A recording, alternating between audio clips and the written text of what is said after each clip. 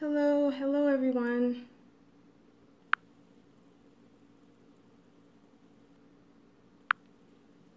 Turn my camera. Hello everyone. Oh, hi Linda, my sister. Love you, sis. Hello. It's the first time I'm doing it where it's widescreen, so it's weird. And when I was typing, I couldn't even see what I was typing on my phone. Hello, Linda. Thanks for coming in, hon. How are you doing today? Miss Busy Bee? Hello, my sister tribe. Hello, everyone coming in. Fresh out of training. From one thing to the next. Oh, thank you for being here then. Thank you for being here. You're sacrificing to be here. Thank you, sis. I appreciate you so much. Hello, sis. WWL Ministry. Hello, sis. Hello, guys. Hello, everyone. Yes. Hello, Kasika. Hey, sis. How you doing? You did awesome on your show. Keep me in your prayers. Yes. God is good. God is good. Hello. Hello, guys. I'm just waiting for some more people to come in. I'm glad I'm getting good signal.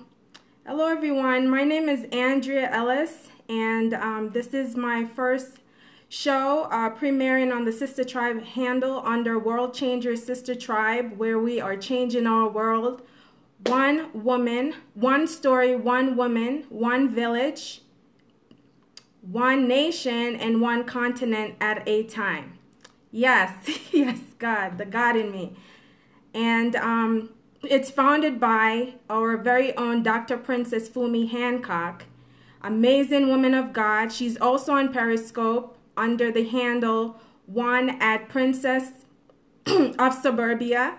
That's the #1 @Princess of Suburbia. So if you could join her on Periscope, she gives you practical principles and strategies based off of the Bible for home, for career, for your relationship, for your business. So she is just an awesome woman of God. She also speaks, teach, and she writes. She's a life strategist, a prophetic life strategist, and she's also just a strong businesswoman. She gives really good strategies for business. And if you want to birth your vision, if you're looking to really find out what you want to do in life, she's really anointed to help you drive that. So she's the founder of World Changer Sister Tribe. So just please check that out. You could join. They're putting the links on the screen. Just join at bit.ly.join Sister Tribe now. And just check it out. See what we're about. I could promise you guys you will not be disappointed. We have a foundation right now that we're supporting that is building a youth enrichment center.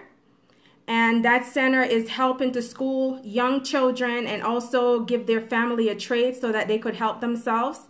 So you could check that out also and donate to that at adasefoundation.org. And the project is Adase Adomori project. So it's really helping children in Nigeria. So and another thing is to help fund that project, we just dropped a download. The song is called Friend of an Angel. It's a very strong, powerful song, very uplifting, very inspirational. So it costs us $4.99. They put the link on the screen. So all the money to that song download, we're trying to download at least 2,000. That's our goal, and all the proceeds go to the Adase Adomori project, which is building an enrichment center to help these young kids, to help these babies she has in Africa. So those are just some of the things we're doing. We're doing a lot in that foundation. God is really using that organization. So guys, I just want to introduce myself for people that don't know me. I'm a World Changer Sister Tribe volunteer leader. This is my first show. It's called Fearless You. Yes, it's called Fearless You. And what my goal is, and my assignment, I really believe it's more of an assignment, is really just to help people dig into who they really are, which is their fearless self. Because we weren't created with fear. Fear is something that we adapted. And my assignment, my goal on here is to help people to become bold, to become fearless, to be bodacious. As Princess talked about, you can't really be bodacious and audacious in the spirit of fear. And even more importantly, you really can't be led by the Spirit of God like you should, because fear put a really strong pull on you. So whether you're aware of it or not, if you're operating in any spirit of fear, that is definitely a strong pull on you, fear. So you can't really operate in fear and faith at the same time. It's really one or the other. So guys, just to tell you a little bit about my story, how I really got so passionate about all this. Oh, hi, Christine. How you doing? Just to tell you how I got really passionate about really helping people to overcome fear, or at least encourage you not to stay in fear. If nothing else, at least that. You know, you don't want to befriend your fear. You don't want to pet your fear. You don't want to sleep with your fear. Fear is the enemy. So don't pet it. Don't treat it like it's a little pet. Don't accept it. You know, you got to get rid of that demon. It is a demon, people. It's a demon spirit, which is really meant to control you and to steal your destiny and to steal what God wants to do. So don't pet that demon, guys. Don't pet it. It's in the realm of darkness. We're not from darkness. We're from light. So, you know, we can't act like fear is okay. We can't take on the world's idea of fear, which is a lie from hell. Like a little bit of fear don't hurt, or, you know, control your fear. No, don't control it. Get rid of it. Get rid of it. You don't control it. You get rid of it. You know, so that's really what I'm here to really get strong about that. So to tell you about my story a little bit is as a young child, I went through right before adolescent, maybe from age 10 to 11 to about 18 years old. I lived in a home where I really was dysfunctional, in the sense that I went through a lot of rejection and abandonment issues. That was really, really difficult. And I went through a lot of verbal and emotional abuse, but mostly, and also some physical, but it was mostly emotional and verbal abuse. So I was really abandoned. I was really rejected a lot. So through those years, from about 11 or so, 10 and a half, 11, that's when I came to the States, to 18 when I moved out, went to college and stuff. I really went through that dysfunction that really planted a lot of fear in me. It planted the seed of fear that led to me really trying to please everybody and trying to receive approval from everybody. And also just trying to, just overly concerned with what people thought. Just really because I didn't have my own identity. It started in the home and it kind of branched out to everybody else. So through those years, you know, God just, didn't really know. I adapted to that because it started when I was about 11 or so. So I didn't really know. That became a normal environment for me. I wasn't happy, but it became normal. And it's not until I really became saved that God showed me that it really started manifesting. Like I started feeling fear out of nowhere, just feeling it. And I really cried out to God to ask him what all this was. And that's when he started to unravel what was really going on. So yes, welcome first timers. Welcome everyone. Hi, is that Ika? If that's you, hi, or Dr. K, I'm not sure which one. Once I thought it was Princess. So that's kind of like, and I went through that for a long time. So out of that experience, of that manifestation of the fear and through various situations, I started questioning, what is this? Because I didn't even know what it was. I just started feeling very fearful for no reason. I went into an internship when I was in college, and I just started feeling fearful, and that's what really unraveled, because I started asking God what's going on and crying out. Yeah, I guess you could call it that, but I don't even know if it was that. It was just, I don't know, it was abnormal, it was demonic, and it was especially when I start building relationship with people. then, you know, it's like this thing came up to make me weird so that I wouldn't build new relationships. Now, at the time, I had friends. I was going to school. I had a very good relationship. I was making the best money I could make at that time. And, you know, things on the outside looked good. But then, you know, this fear thing just started.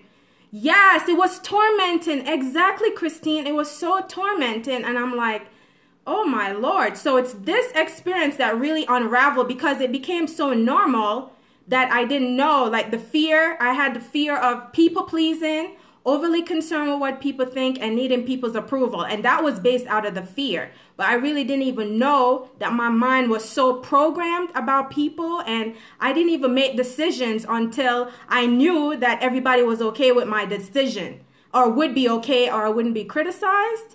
And I didn't even know I was doing that. I was so programmed. But then after God started unfolding it, you know, I was just so programmed. Every decision I made was based off of how somebody would address it. Oh, hi. Oh, hi, Linda. Yeah, it was based off of how somebody would approve or not approve. But it was so automatic for me that I didn't go through the thinking of it. It's after, like I said, the Lord started unveiling what was going on. So I was just running on a track automatically through that situation as a child that I went through that I didn't even know. Yeah, I wasn't even really being myself, but I didn't know. Up to then, that was normal. I just didn't know the thought process that was going on that was controlling my behavior, because it was so normal until God kind of tear the veil and exposed it. So, you know, so that's really where I came from. Out of that, I came from just really controlled by people. That was my fear. Really control, really not make decision based off of people. So that's why today I'm like on the other side. When I see that in people, I really pray, because, yeah, suppressed issues, yeah, because they were never dealt with. I just thought when I leave home, I'll be okay and everything will be okay, you know. And, you know, the person involved with that situation when I was younger, you know, now, you know, we don't have any animosity. Like, I have a good relationship, so it's nothing now, but that's what I went through at the time. So I thank God for that he kind of restored that relationship, and it's because it is a family. But anyway, without really, you know, getting into it. So to protect them. But I mean, it was just really captive, living a captivated life, like really captivity life, really bondage. So that's out of that. Oh, thank you, Aika. It's out of that now, like any type of bondage, really, fear. But any type of bondage, because I know what bondage is. I knew what that was. I'm not okay with that. If I pick that up in people or whatever, I really pray for them, because I just want people to be free. I don't want people to have to be in fear of anything. So this may not be your fear. So what is your fear? You know, what is your fear? What is your fear? Do you have a fear? You know, what is it? Is it fear of failure? Fear of getting a divorce? Is it fear of not making friends? Like, what is the fear? Is it fear of being rejected, of being abandoned? Like, what is your fear? Most of us have some underlying fear, and the devil is really good at disguising things, because sometimes it's been so long in our life that we don't even identify it that way, but that's really what it is. So if you have that, he's controlling you. He's controlling you in that area. And trust me, that area is going to affect another area and another area, because fear is not just contained. It's really affecting other things, but the devil don't even want you to know that. I lived so long without even knowing that I was in bondage to fear. Oh, hey, Tessa, how you doing, sis? Glad you could make it. And thank you. You're the only one on my Instagram that liked my thing today, because I haven't been on there so long to post my regular stuff, but I appreciate you, sis. So I'm just saying, you know, so anyway, my topic today is called Fear Not, you know, appropriately, but that's the one the Lord gave me for the first one. It was just, I just heard fear not, to fear not. And I just want to read a couple of things about that. It says, you are called to fear not. Okay. So you are called, you're commissioned, and you are called. Just like you are called to do an assignment God has called you to do, you are called, you are appointed to have a fear-free. You have been appointed and anointed to be fear-free, to live a fear-free life. When you are led by the spirit of fear, you cannot be led by the Holy Spirit, okay? You can't do both. You can't do both. So when you're led by fear, you're not being led by the Holy Spirit, okay? Fear is not your mandate, okay, guys? Fear is a prison. It's a prison. Whatever you have fear in, that area of your life, you're imprisoned in that area. And every area connects to the other area and affects the other area, okay? So fear is not your mandate. Actually, it's not even an option. Fear is not an option, okay? It's not an option. It's not only is it not a mandate, it's not an option, okay? It's not an freedom. Freedom is your destiny. Freedom, okay? Not fear. Freedom. Freedom is your destiny, okay? So the Lord showed me that one thing he showed me. Yes, fear is not your portion. Freedom is. So anyone that follows me on here, if God has really led them to follow me, that's where you're going, to freedom in whatever area that you've been captive by fear. You've been in bondage. You've been possessed really by a mindset or some emotional pull that is feeding fear. That has to be cut off. You have to locate what mindset is giving fear to life. What thinking process is giving fear, is giving life to fear. Excuse me. What thinking process is giving life to fear. You have to identify what is feeding fear, or what is even the root of the fear. You have to identify that so that you could cut it off. Okay? You have to identify it so that you could cut it off.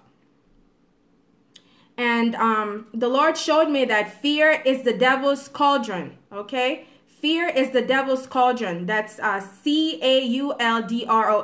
because it's a spirit of control. It's a spirit of control, okay? And a cauldron, I don't know if it's like, physically it's like a big pot, right? On a fire, on an open fire. You usually see it like in Harry Potter. I don't watch that or anything, but like those witchcraft movies, you see that. There's a reason. There's an attachment to the dark side with that stuff. And cauldron is kind of like characterized by something very, yes. But it's the same kind of spirit. That's what it is. It's a control. It's a manipulation. And it really drives your emotion. And it's just designed to rob you of whatever. You cannot give place to the devil through fear, guys. That's one way you give place to the devil, is through fear. Yes, Tessa and Kasika, exactly. You cannot, guys, you just cannot. So fear put a very strong emotional pull on you where you kind of follow that fear. It dominates, it's a dominating force. It's a dominating force, but you have to take your freedom back. You have to take your freedom back through the blood. The blood of Jesus bought your freedom. The spirit of fear was already defeated on the cross, guys. It's defeated on the cross.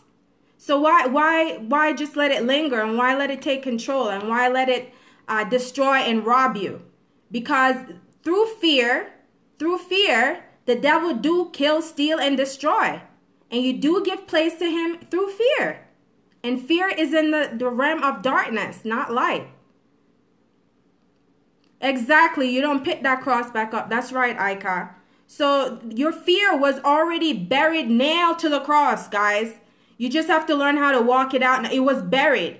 Now, one story God showed me, that we talk a lot about is the story of Job. And Job, I believe, a lot of time has been taught from a religious perspective, which so many things have been taught from religion, not revelation. Thou shalt not fear. Yeah, not revelation knowledge at all, but just carnality and religiosity, and it gives a false impression about God. But the scripture says in Job 3:25 that the thing I greatly feared has come upon me. The thing I greatly feared and the thing I dreaded has come upon me. That's what it says. That's what it says. Job gave the devil access through fear. He said the thing I greatly feared. Job 3:25. Read it, guys. If you're, if you're not familiar with that specific scripture. Yes, you only fear the Lord. That's right. And that's a different type of fear where you respect, where you respect and reverence God.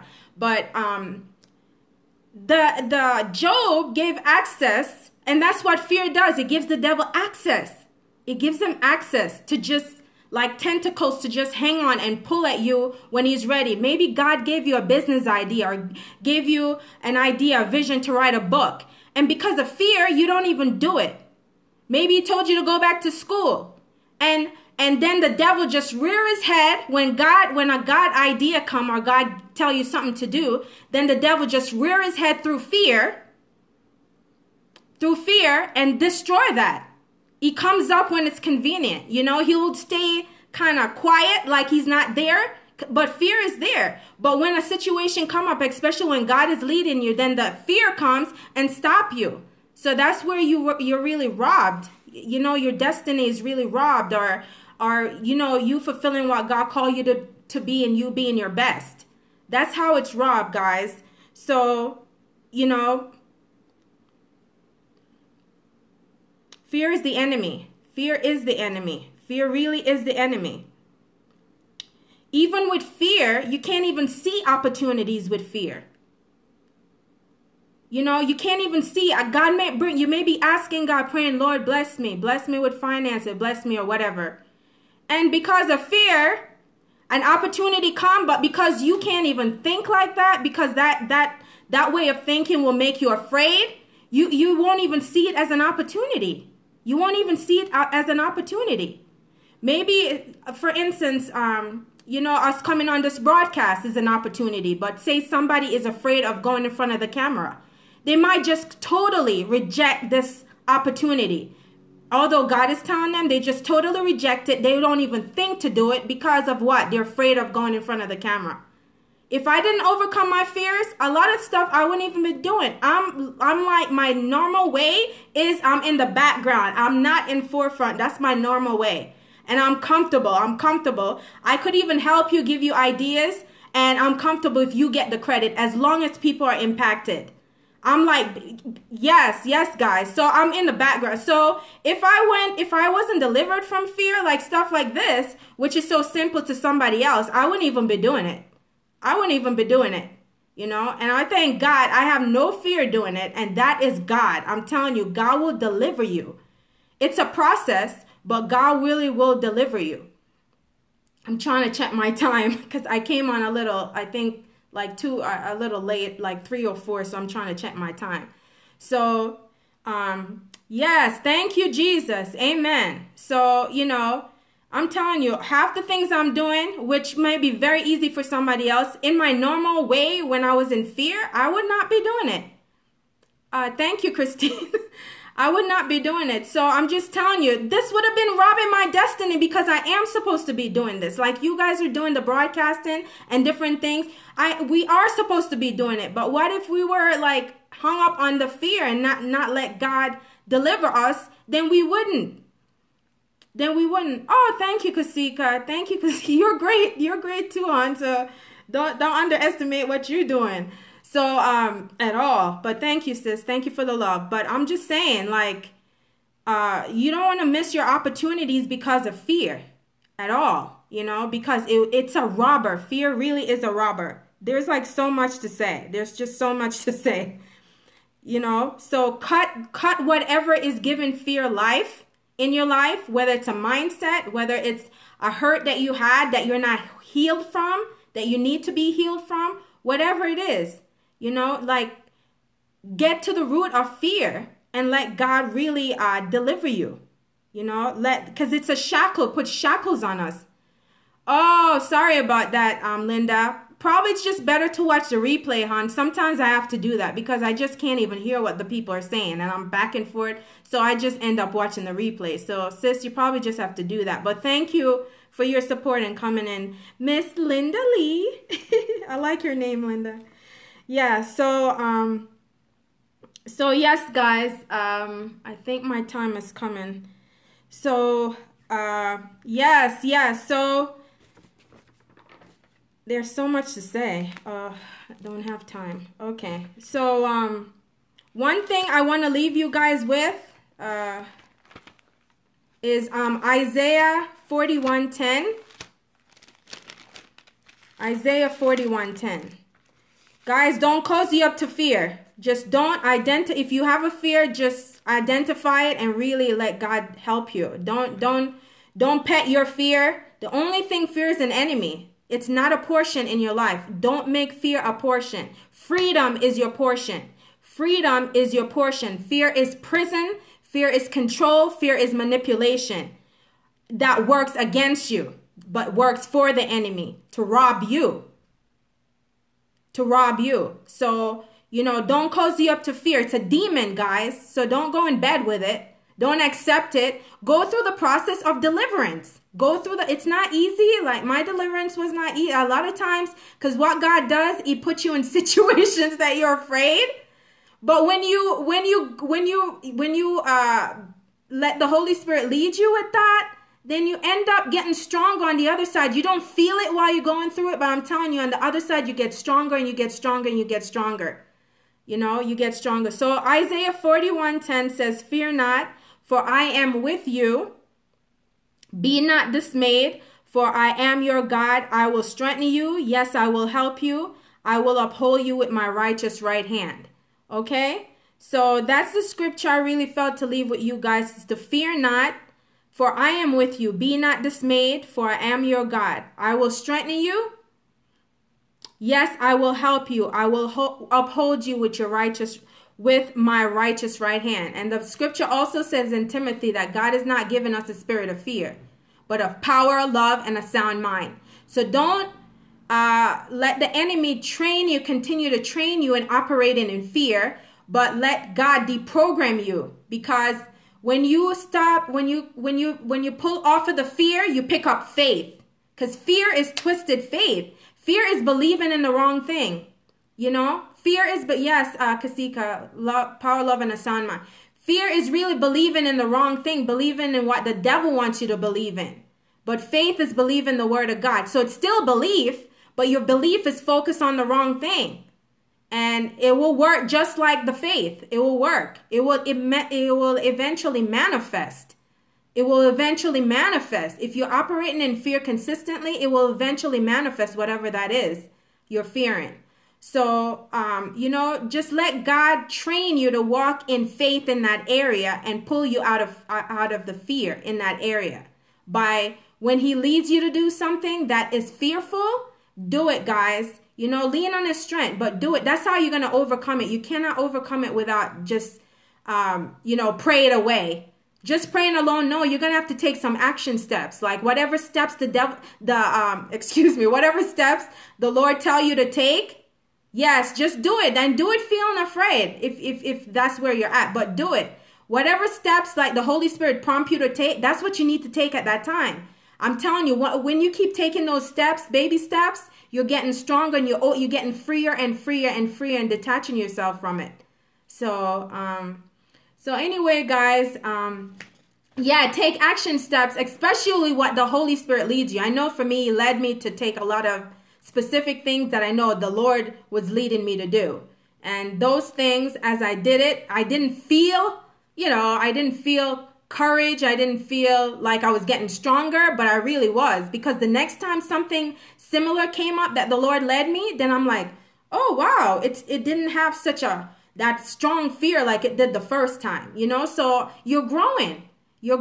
Every time you're coming out of that comfort zone, you're growing. So anyway, guys, I'm going to have to get going. I think now I have maybe like a minute or so. So thank you guys for coming in. Please join World Changer Sister Tribe. That's bit.ly/join Sister Tribe now. It's an awesome organization. There are many women that are really tearing the veil. If you feel if you want to connect with a place where you can just be free, it's a safe haven. It's a safe haven. It's for people that are broken or going through things and need some support through their challenges or whatever. It's awesome. There's a lot of love. We're learning a lot. you know, and it's just an awesome environment, you know, for business, for career, for life. Like, you will learn a lot of things that will help you overall in those areas. Oh, hi, Neka. Glad to see you, hon. Hello. Yeah, I'm coming off now. So you could watch the replay, Neka, you know, when you get time. I know you're busy too.